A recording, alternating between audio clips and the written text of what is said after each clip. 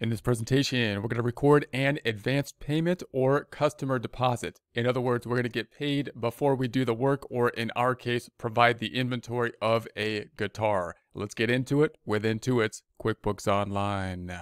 So here we are in our Get Great Guitars file. Let's first take a look at the flowchart in the desktop version just to consider the normal flow and what we are going to be doing here. So normally what happens is we do the work before, possibly we do the work before we get paid. In that case, we have an invoice, then we get paid later, then we go to the bank with that invoice. Or we get paid at the same point in time. Say someone comes into the shop, we get paid as we give them the guitar, in which case we have a sales receipt, we get paid at that point and then go and make a deposit.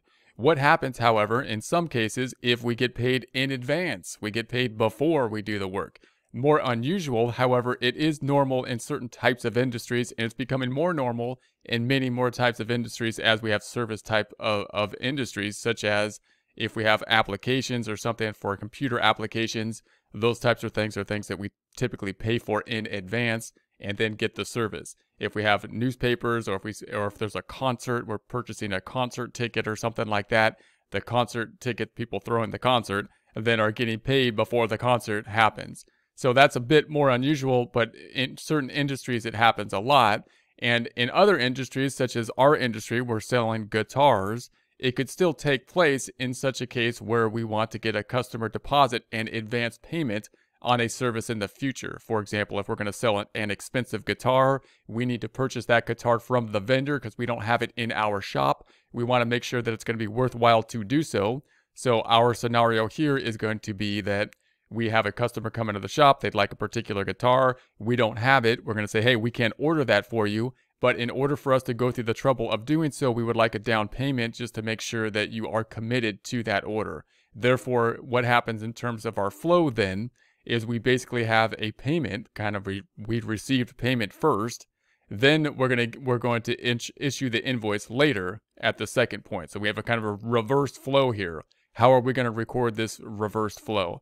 Now, in financial accounting, typically what would be happening is you'd have to debit cash. Cash would be going up, and then the other side would be going into unearned revenue, which is a liability account.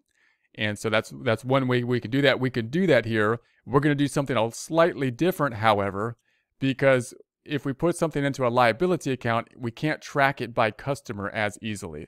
So what we want to do, what we would like to do, is be able to track this information by customer, therefore be able to make a receive payment, record the deposit, and then easily tie that deposit into the invoice that we will make later when we actually get the guitar. In order to do that, we want to use basically the accounts receivable account.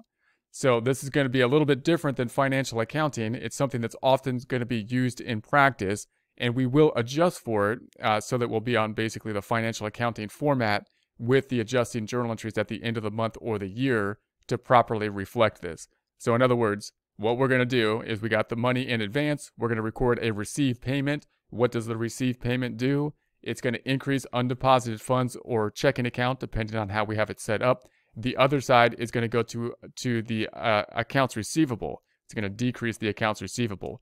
Now, when we decrease the accounts receivable, nothing's in it yet for this particular customer. So it's actually going to create a negative accounts receivable instead of what we should be doing in financial accounting, a positive undeposited funds. So we have a negative asset instead of a positive undeposited funds. However, that makes it so we can track this information on the customer detail reports, which is where we want it. And then once we make the invoice, it will then tie out and everything will be okay in terms of the accounts receivable. We'll basically clear out and everything will be correct at that point in time. If at the end of the time period, the end of the month, we still have a negative receivable, then we can make an adjusting entry for it, and we'll show an example of that when we do the adjusting entry process. So let's take a look at how this will look. If we go back to the QuickBooks Online then, we're going to say that we're going to receive a payment in advance. So we're going to go to the drop down. We're going to say we have money in. We're going to receive invoice payment, even though we haven't made this particular invoice. So we're going to receive an invoice payment for an invoice that is non-existent at this point in time. The customer is going to be Anderson Guitars. So we're going to type in Anderson Guitars, and that's going to be our customer we've had in the past. Note it says here, Anderson Guitars Payments doesn't have an open invoice to go with it. QuickBooks is saying, hey, there's no invoice for me to tie out here for a particular payment. And we're going to say that's okay because this is a deposit and advanced payment. So the date is going to be the 16th. I'm going to select this and say plus to the 16th. And the payment method I'm going to say is just going to be, let's say, a check, and then we'll have the check number. And then it's going to go into undeposited funds just like it normally would. However, there's no invoice down here to check off. So there's no invoice we're tying it to. I'm just simply going to put the amount, and the amount is going to be for $250. That's not the full amount of the guitar. The guitar is going to cost more than that. We just want the down payment on the guitar to make it worth our while, to make sure that they're committed to the purchase of the guitar. So what's this going to do then?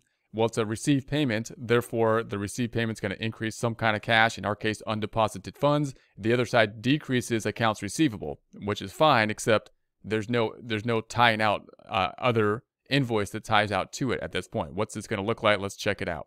We're going to say save and close, and it says we'll save this payment as a credit to your customer since you don't select an invoice. If you want to record payment without an invoice, use the sales receipt, and then I'm going to say, okay, save as a credit. That looks good. Now let's open up our trial balance. I'm going to go to the reports down below, and we're going to open up our trusty trial balance. I'm going to type in trial balance to search for it and open that up. Then we'll change the dates up top. So I'm going to scroll back up top, changing those dates from 01/01/20 to 12/31/20. Then I'm going to run that report. We're then going to duplicate the tab up top, right-clicking on it and duplicating it. Now I'm going to close the hamburger. I'm going to hold down Control. I'll scroll up a little bit to 125 so we can see this thing. Then we're down here in undeposited funds. There's the undeposited funds. It went up by the $250 as would be expected from a sales receipt. There's the sales receipt. So that looks good. There's the $250. Scrolling back up top, we're going to go back to our prior report. And then we're going to say that we had the accounts receivable went down with the sales receipts. Let's go to the AR, accounts receivable. It is going down because we have the payment of the $250. That makes sense. Scrolling back up top, the only problem is that $250 doesn't tie out to anything in terms of an invoice. To see that, let's go to the customer balance detail report. Going to go back to the reports on the left. We're going to go to the reports down below. We're looking for a customer balance detail. I'm going to hold down Control and scroll back a little bit to get back to 100. We're looking for the reports that people owe us. So I'm going to go back down. Who owes you? That's what I'm looking for. We want the customer balance detail report, which I think I passed. There it is. Customer balance detail report. Let's open that one up. And I'm going to scroll back up top. Going to change the dates to, or all dates will work. I'm going to hold down Control and scroll up, and we'll close the hamburger. And then we're looking for the Anderson guitar. So here's Anderson Guitars. Notice that they have a negative balance in Anderson Guitars. That's unusual because accounts receivable should only reflect people owing us money or not owing us any money at all, in which case they'd have a zero balance. So note that the total in accounts receivable is right, or is positive. It's $1,017.35, but we have a particular customer in here that has a negative balance, which should be a liability. In other words, what should be happening for financial accounting is we should have the 1017.35 plus the 250. This recorded at 1,267.35 and a liability called called unearned revenue or something like that of the 250. However, if we did that, we could do that with a journal entry or something like that. However, if we did that, we wouldn't be able to tie as easily the customer information out. We couldn't run this report as easily, tying out the customer information, and we couldn't as easily record an invoice that would match out that liability. So what we're going to do, what is often done in practice, is when we get that advance payment, we take that deposit, we put it in as a receipt, which ends up as a negative receivable. And then later on, we're gonna when we get the guitar and sell them to them, making an invoice, we'll make the invoice, which will then match out against this receivable, making a positive balance in accounts receivable. at that point in time, the receivable will be correct and will be in balance and everything will be fine. So it's just a timing difference where the little problem is. Now, if we happen to have financial statements to be reported at the end of the month, quarter, or year, then we can always go in and just do an adjusting journal entry. In other words, if I had to make financial statements at the end of the month and I want to make them on an accrual method, then I could go into here and say, okay, I see this negative 250.